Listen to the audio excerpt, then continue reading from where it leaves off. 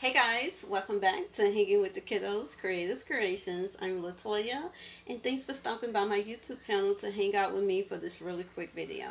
So I wanted to hop on here and make a video because I know several of you all who watch my videos, you all make your own custom party favors.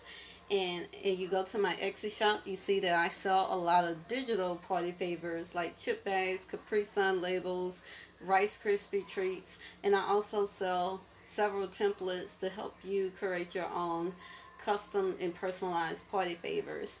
So the reason for this video is because I have been getting several requests for print and ship options.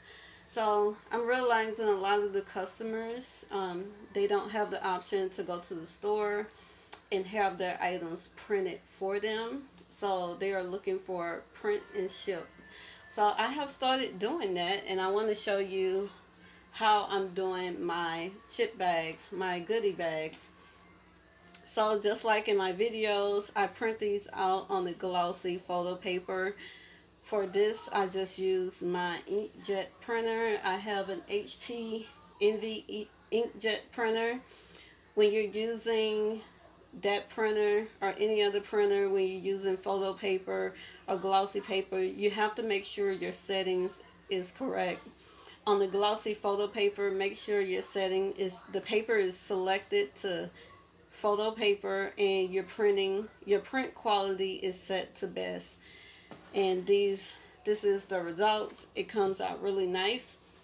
And I'm realizing as I'm making these, when I have like 20-30 bags to make, the hot glue is not going to cut it, you know.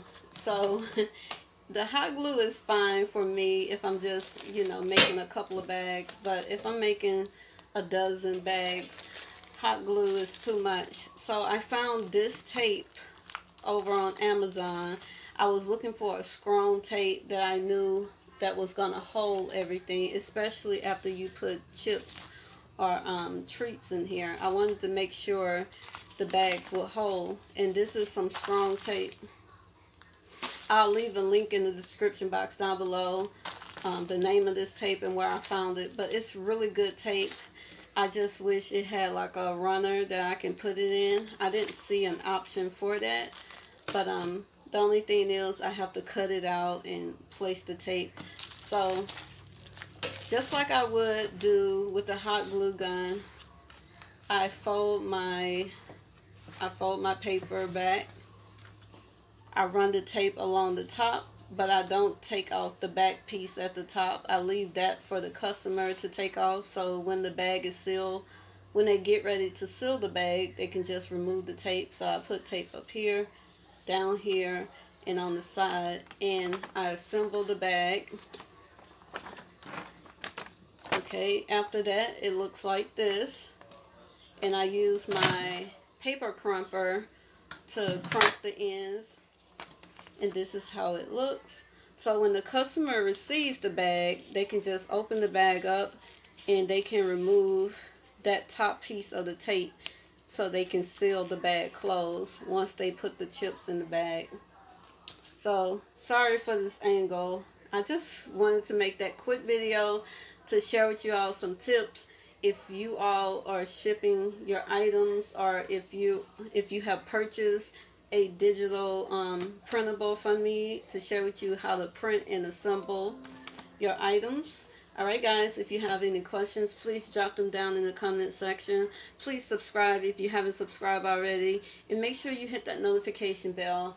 I do plan on making more videos. I have gotten a couple of requests for some videos, like the table, the centerpieces. I'm going to be making a video about some centerpieces. My daughter's birthday is coming up, so I'm going to make some table centerpieces for her birthday. Alright guys, thank you so much for watching. If you have any questions, drop them down in the comment section. Alright guys, see you next time. Bye.